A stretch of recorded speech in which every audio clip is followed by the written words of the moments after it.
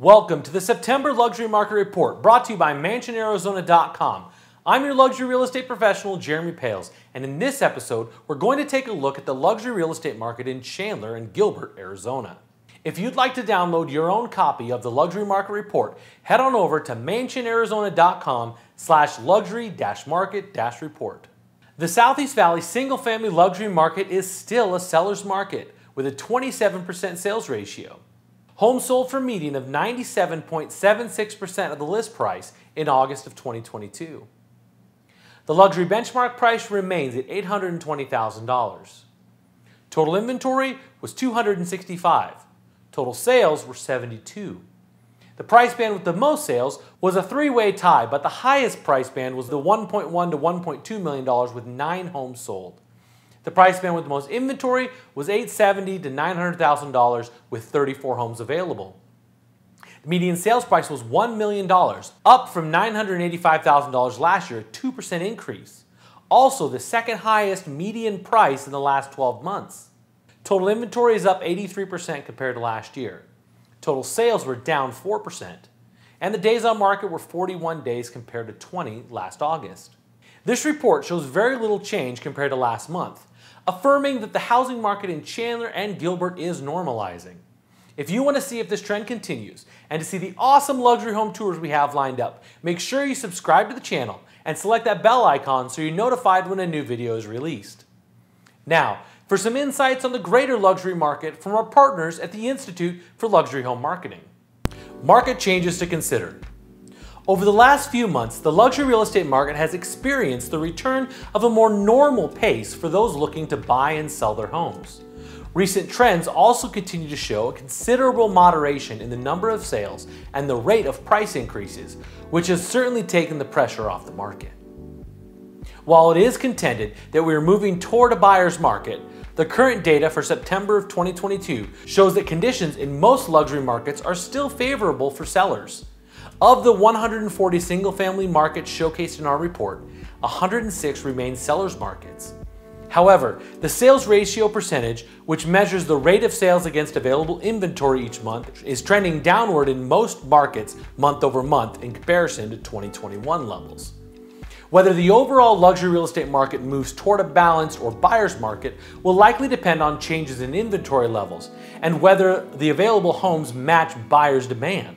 Even at the height of the buyer frenzy in spring 2021, homes that were considerably overpriced or needed extensive renovations or repairs often remained unsold. Demand for move-in ready properties remains a top priority for affluent buyers who have little time or desire to embark on any more than simple updating projects. As we highlighted last month, properties that are fully furnished down to kitchen utensils, dishware, and all of the soft furnishings are highly prized, often seeing some of the shortest days on market. The level of inventory may have risen since May 2022 and now approximately 50% higher for single-family homes and 18% for attached properties compared to September 2021. But of greater significance is the number of new listings entering the market has continued to drop since June 2022. Expectations are that these numbers will rise as we enter the fall season, but it seems that some luxury sellers are hesitant to enter the current market. The drop in new listings might be explained as traditionally summer months do see fewer homes enter the market as families take time to vacation.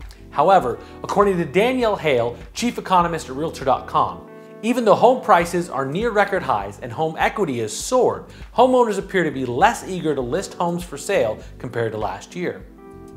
Recent survey data shows that while home sellers are in a good position, typically getting their list price and still generally satisfied with the price and other aspects of the home sale, some of their seller markers have shifted over the last year.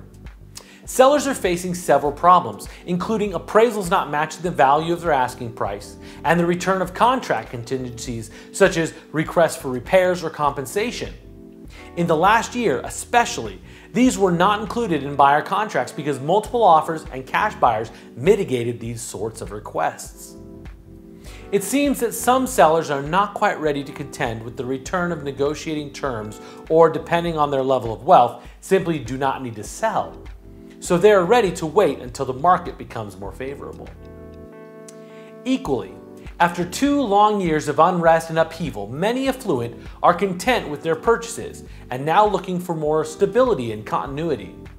So expectations are that they might not be ready to sell anytime soon.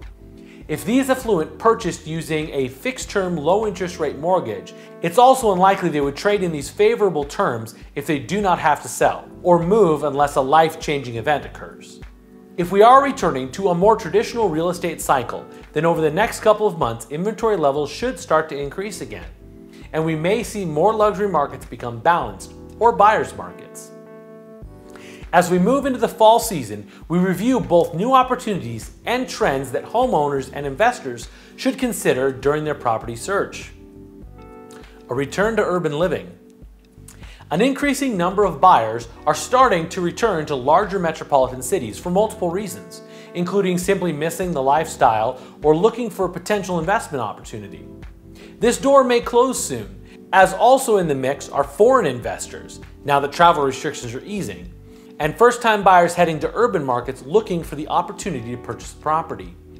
Experts predict that city markets may see stronger returns on investment than their suburban counterparts. Emerging city neighborhoods. While cities are starting to experience an influx of new and returning buyers, some of the best deals may be found in emerging neighborhoods.